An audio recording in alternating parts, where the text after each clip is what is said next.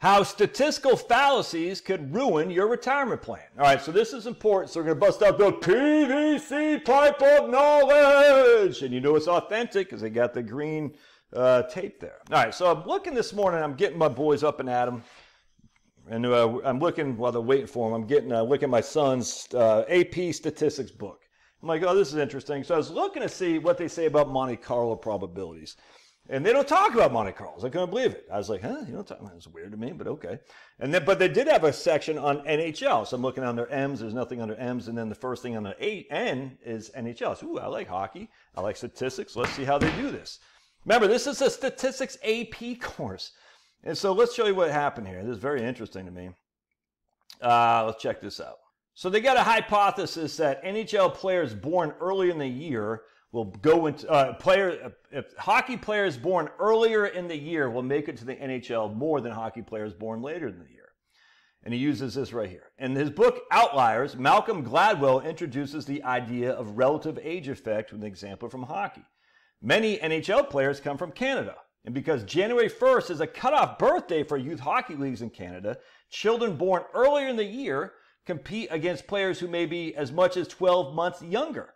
Gladwell argues that those relatively old players tend to be bigger, stronger, faster, and hence get more playing time and more coaching and have a better chance of going to the NHL. Very interesting.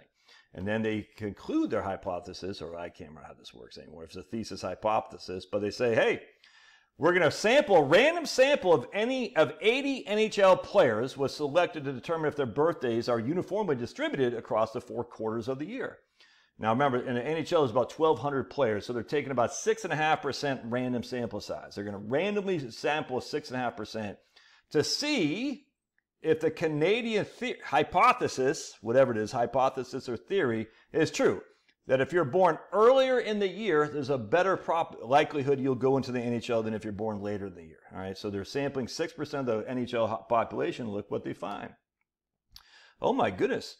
Of the 80, 32 were born in the first quarter, 20 were born in the second quarter, 16 in the third, and only 12 in the fourth.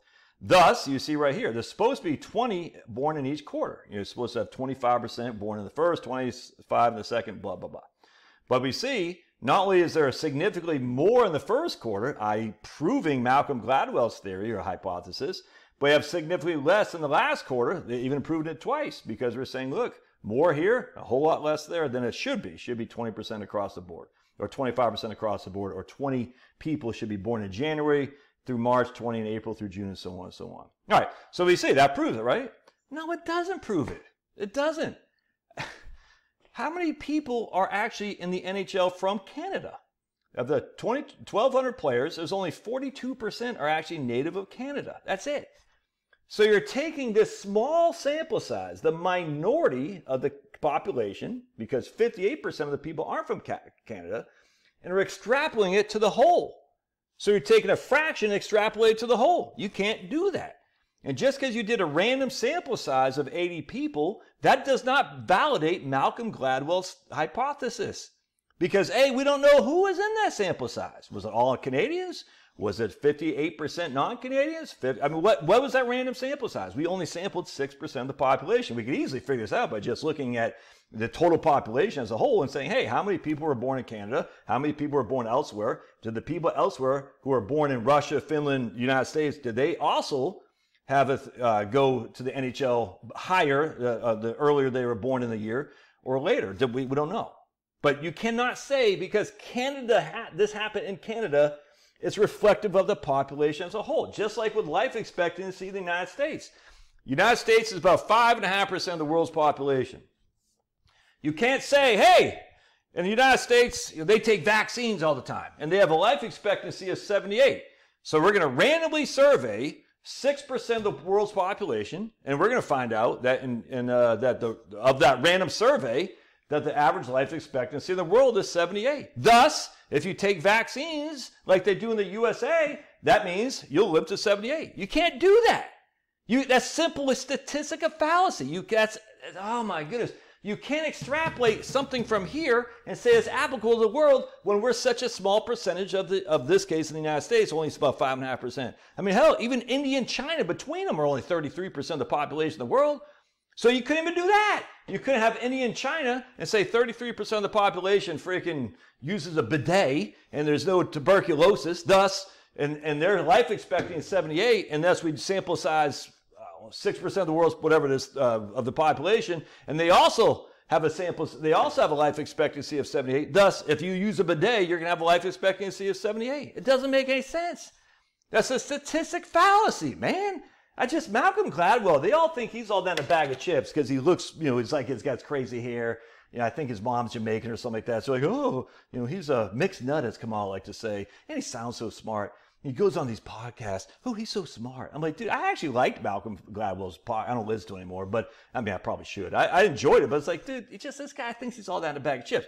Anyway, so I just want to point something else here too. It's kind of like going back to the 4% rule. The 4% rule, well, if I just spend 4% of my portfolio each and every year, I won't run out of money. What? That's based on a tiny sample size.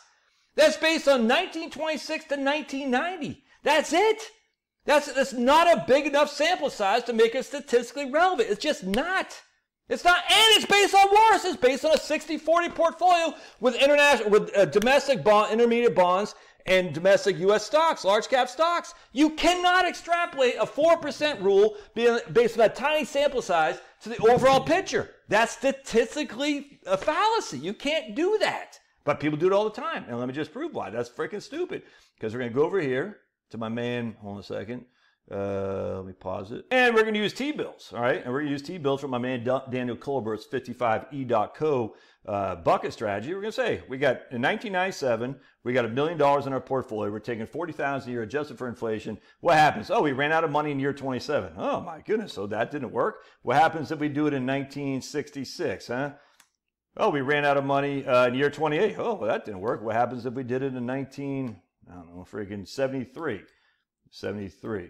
That might have worked. No, ran out of money there. So just three random accounts. I say random because I know that 1966 was bad, 1973 was bad. I didn't know that about 97 or whatever it is. But all three of those ran out of money. But it's only 4%, Josh. Yeah, exactly. Because you're using a 4% rule, which is based on a statistic small amount relative to the overall population as a whole. The sample size is too small. Just like when you use the sample size of 30 rolling year periods. We don't have enough unique sample size to say that's statistically probable or relevant. We just don't. Go back to 1871. Oh my goodness, no, it was like the S&P 50 back then. And now it's the S&P 500. Basically back then it was just all railroads and stuff like that. So we have a tiny, tiny sample size that has changed over the course of 150 years. And we're going to say, well, 30-year rolling periods, this happened. But we only have 5 unique 30-year rolling periods. And just the fact that I'm sitting there thinking, how can you validate Malcolm Gladwell's theory that if you are born in Phoenix, Arizona, and you are born in January, you have a better shot at going to the NHL than if you're born in Boston, Massachusetts, but you're born in December, based on what's happening in Canada?